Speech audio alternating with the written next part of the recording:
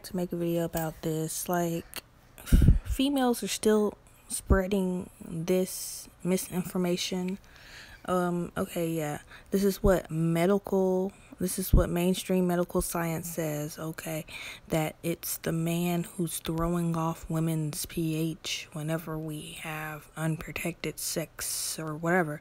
But in reality, the truth is, it's the woman's diet at the end of the day that makes her pussy stink. You are what you eat. So if you're out here eating nothing but crab legs, fish fries, and fucking all this nasty ass shit, you're eating like all that processed meat, and you have no fruit in your diet, barely any vegetables, just eating just nasty, just meats and all the dairy and all that stuff. That is the reason why your pussy smells like something died in it, okay? It's not a man's fault.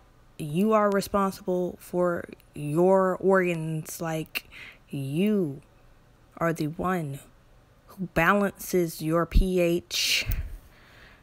Like, it is no one outside of you. It's only you that's making your pussy stink, and it comes from your diet, your shitty diet. That's what these gynecologists don't want you to know, because hello, they want you to come with infections and all this other stuff so they can prescribe you pharmaceuticals that screw you up even more. And look at the comments here. I mean, they never go to the doctor, so I can see that.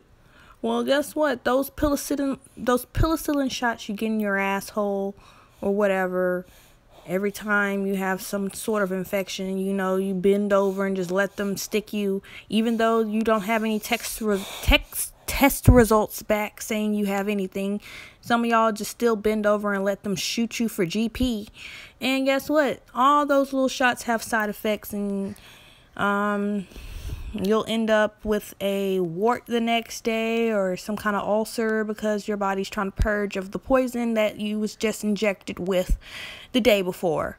That's how your body kind of works, but a lot of people don't know how their body works because they believe just bullshit, and they don't want to do research. Oh, the scientists do the research for me. I don't have to do this research on my own body, on how to take care of my own body, because doctors do it for me.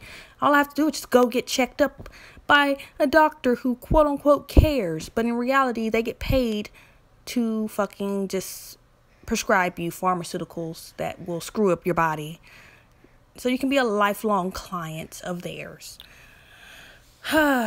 They throw any excuse on dudes. If your coochie stink, let me repeat. They throw any excuse on a dude. If your coochie stinky, just say that. And I love that comment. And this guy was like, okay, so what it means if it stinks upon arrival untouched. I mean, yeah, exactly.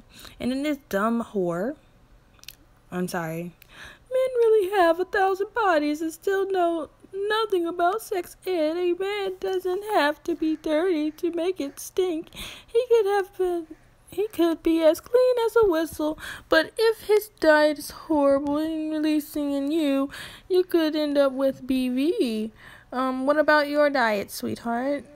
Your diet just don't matter. It's only the man. The man is responsible for your stinky pussy. Okay. If she not even accountable for her own pussy, that's a red flag. Yes, that's very much a red flag. You are dealing with a retarded woman. If she will sit there and blame you for her smelly cabbage. Now, yeah. That's all I want to say.